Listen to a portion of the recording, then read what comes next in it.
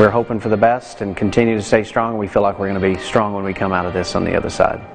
Unemployment numbers here in the basin are seeing a slight improvement. But experts say it's still not where we want to be.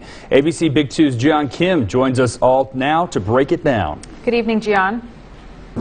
Well, it's no secret the coronavirus pandemic has directly impacted the unemployment rates here in Midland and Odessa. And while we're seeing an improvement since March, experts say that the second wave of COVID-19 that we're seeing now is directly impacting those numbers to go back up. We're hoping for the best and continue to stay strong. We feel like we're going to be strong when we come out of this on the other side. Thousands of Texas families flocking to food banks. Millions of Americans still filing for unemployment benefits.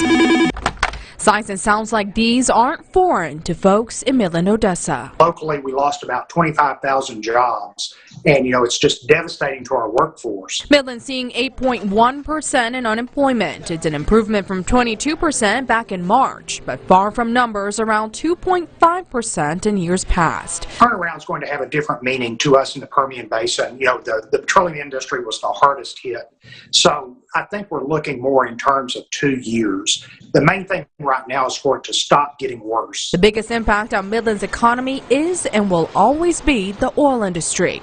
The best indicator is to look at the number of active drilling rigs. There were 140 before the pandemic, which fell to 99 and currently sits at 119. So there is improvement, but we've got a long way to go to get back where we were in 2019. City of Odessa facing 9.9% in unemployment compared to 2% this time last year. Wesley Burnett says it may take a vaccine to turn things around. We think that's going to be a game changer and get our economy back going. We think that's going to get people more comfortable with travel, and that's going to be a big impact on our economy, getting the oil and gas folks back when people start getting back on airplanes and driving and doing more things that are normal. Both Cargyle and Burnett say reaching the new normal is crucial. Sales tax revenue, that's where the cities get their money. So, if people aren't spending as much money, there's not as much money for government to work to supply hospital services and schools and things like that, keep our roads free of potholes.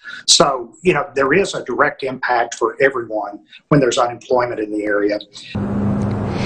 Now, Cargyle says one of the benefits of high unemployment numbers is a good pool of talented people to draw from. He hopes it will bring the industry to our area and help capitalize on our local talent. Reporting in Odessa, I'm Jian Kim, ABC Big 2 News.